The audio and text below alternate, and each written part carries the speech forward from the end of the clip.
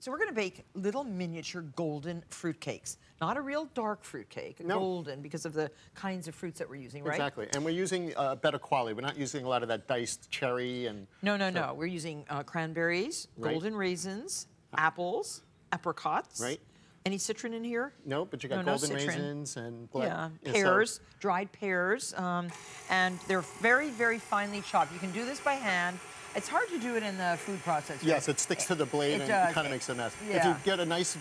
sharp cleaver. Sharp knife, sharp cleaver, and you use a little vegetable spray, it helps it go. So there's 6 cups of dried fruit, and you can make up your own mix, by the way, and 1½ cups of chopped walnuts. Pecans, walnuts, almonds, any nut that you prefer.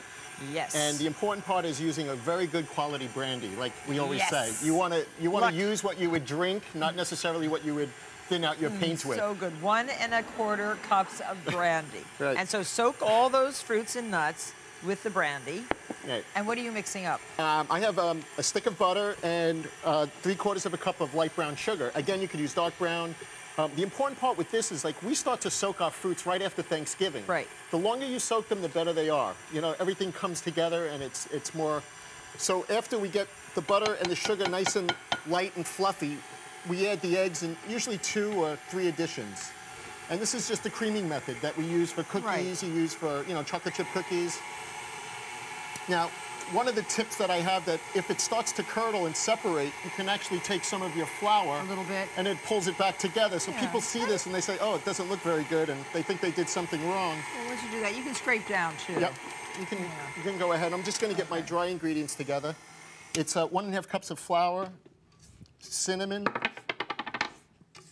ground clove, and my favorite is the cardamom. All warm spices. Oh, I love that. So, yeah, and you can, again, alter the spices according to your taste. Exactly. If you want. And then we have the salt, most important part. You and salt in all desserts. This wasn't my recipe, but John taught me salt in ice cream, salt in everything. Okay, so you want to get this in there. Okay, I'll do that. Okay. And then so that's your macerated This is what it looks like after it's been macerated for 8 hours. Actually, I think the girls did this overnight in the kitchen. Yes. Now, there's 2 ways of doing it. We can get all of this into there, or we can get that into here. I think it'd be easier to get that into here. Yeah, I'll do that. Yeah, just as soon as that gets mixed up. So it's kind of a thick batter, but and you don't want to overbeat it. No, but that's it. You're done. Okay, done. Because it's going to continue to mix in here. Okay. Very nice.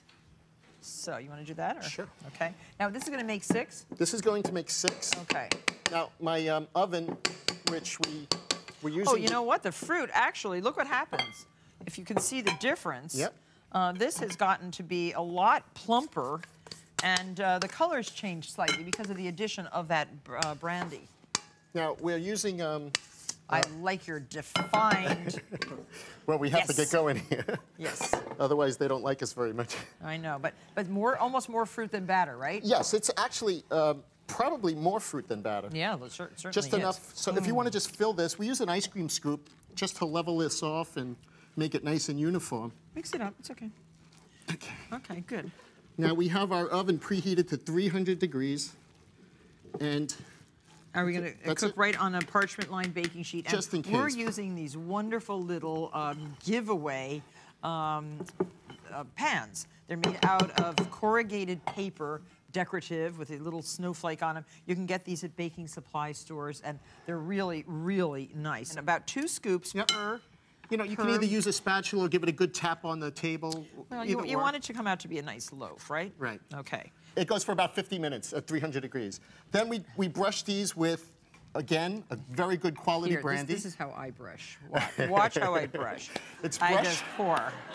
That.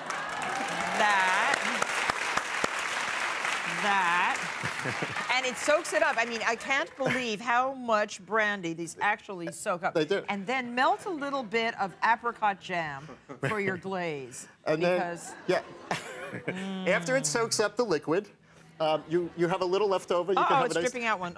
One's dripping out. So we just brush it with a little warm apricot jam, and that kind of seals it. Makes it a little bit... And then you can decorate it with some of these beautiful dried fruits. Yeah, see, I'm putting one apricot. Want to put more? Yep, I could put a little glaze right over that. Oh, green candied cherries. At the shop, we use whole almonds. Yes. A little angelica, which we had a hard time finding this early in the season. Oh, listen, I couldn't find any. We looked at every store. I'll get it for you. Oh, please get me some. Angelica is a stalk of a big herb plant. But look how pretty this looks when it's decorated. Yeah, it's gorgeous. And it finishes it off.